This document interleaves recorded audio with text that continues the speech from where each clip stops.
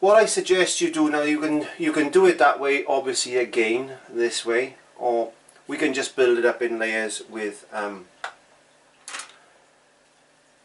acrylic paint, and I'll do that way this time just to show you. So all I'm doing is I'm touching into a little bit of water with my brush, as you've heard me say before.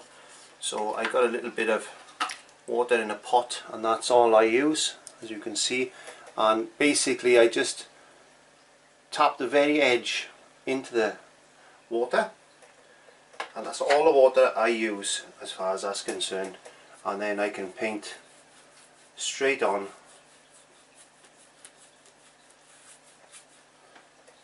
to the surface of the canvas itself.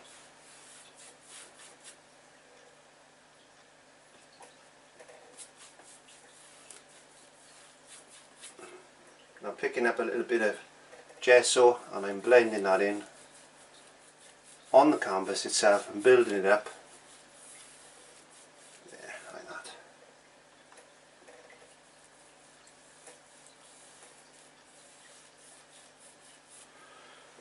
In this technique you're going to have to spray this with water, otherwise what's going to happen, it is going to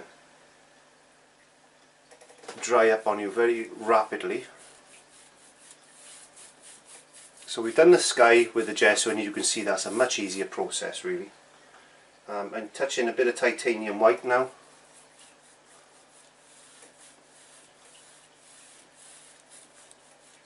So it's up to you. If you want to do it this way, you can do it this way, or I personally like it that way. And you can see the sky now is got a little bit of more of that violety blue to it. And that's why I like ultramarine blue, because it gives me that type of nice sky colour. And this is going to be another Pacific painting, so I'm just showing you the under painting at the moment. Now I'm going into the ultramarine blue.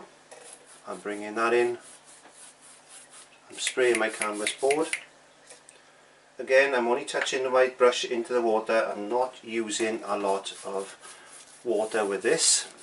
So I'm well within the 45% rule. If you don't know what the 45% rule is, acrylics dry quite rapidly, so we tend to over thin them with water, and that's not what we want to do, because you're thinning down the molecular bonds of the paint. So we use a medium mix to correspond to the drying ability of that. And there is another YouTube video which I've got online, sorry, and I'll place below, and that'll show you how I actually mix my own. So you don't need to go and buy any particular brand of medium mix, because it does work the way I do it, and I've been using it for such a long time now.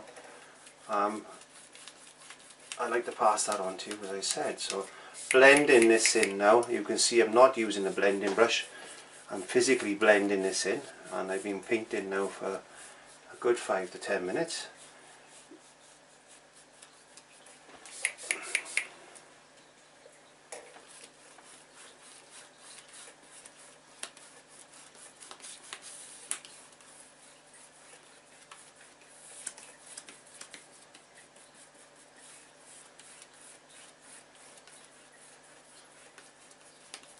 This could be a lake. In this case it is a lake, or it could be a sea, or you can do the same with grass. You just use green obviously, and we just let that dry now. I'll dry that with the hairdryer. So you can use this principle in exactly the same way for grass.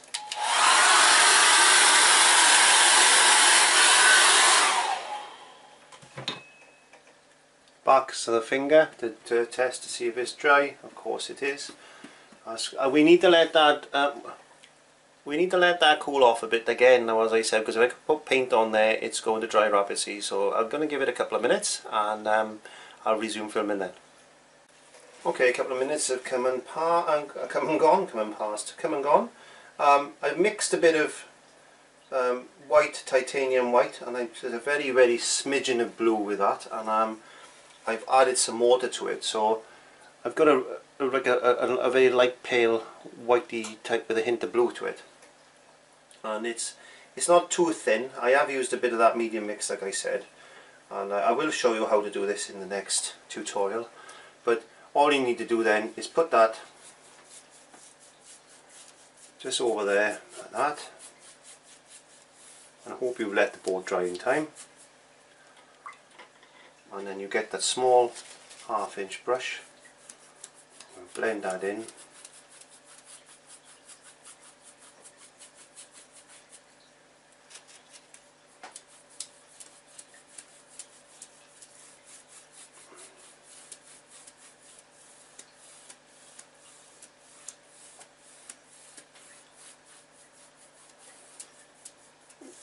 And now I'm going to go into my ultramarine blue, again with a touch of water. I don't want it overly thinned, so I'm just going to put a bit of ultramarine blue in, like that. Very lightly blend that through, hardly touching. And what I want to do now is get a bit of ultramarine blue. I'm going to touch it with a Mars black, a bit of water, and I'm just going to increase the colour around this edge. Now you can see I'm doing it on a bit of an arc, like we did with the sunset bird. So if you haven't seen that, I suggest you go and look at it, because these are quite good techniques to actually learn. And I'm going to get my Mr. Spray bottle, spray down there, and I want to blend that in.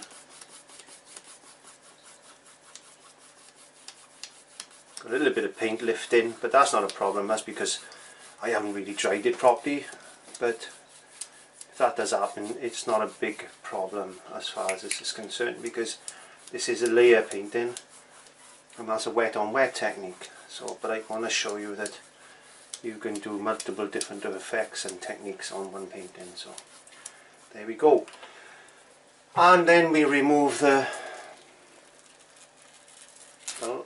masking tape, and that's already giving you depth, and that's only using 2 colours of blue, some ultramarine white, that's ultramarine right, some titanium white, some ultramarine blue, some ceylon blue, some gesso, and a little bit of Mars black. And that's already, because I've darkened the foreground there on a bit of an arc, and I've left the top of the sky dark, and then into the centre it's getting lighter and lighter and lighter, and we can play around with this with different layers of paint, and we can put yellow in there, or you can put some mountains in there, and you can make a nice scene from that.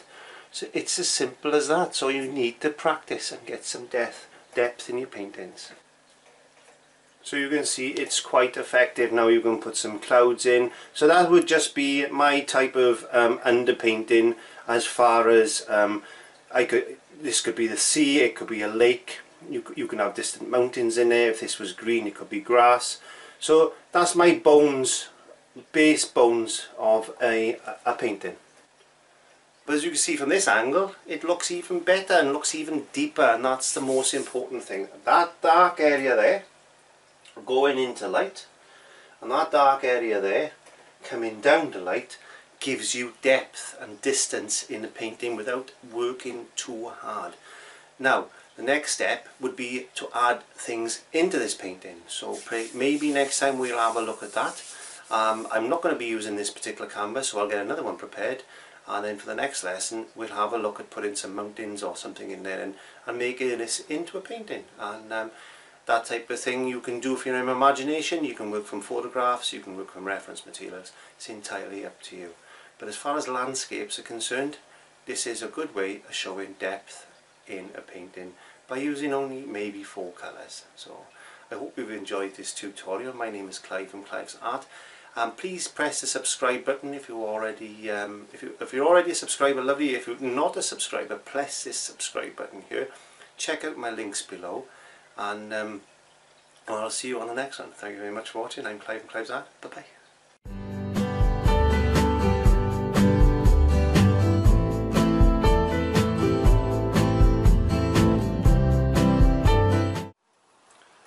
Okay, so I hope you enjoyed that as much as I did making it and painting it, I must add. And well, thank you very much for watching. Check me out on Facebook. You can join me on Twitter. Don't forget to check those playlists out, and I invite you to press the subscribe button if you haven't already done so. So thank you very much for watching. I'm Clive from Clive's Art, and I will see you on the next episode. Bye bye.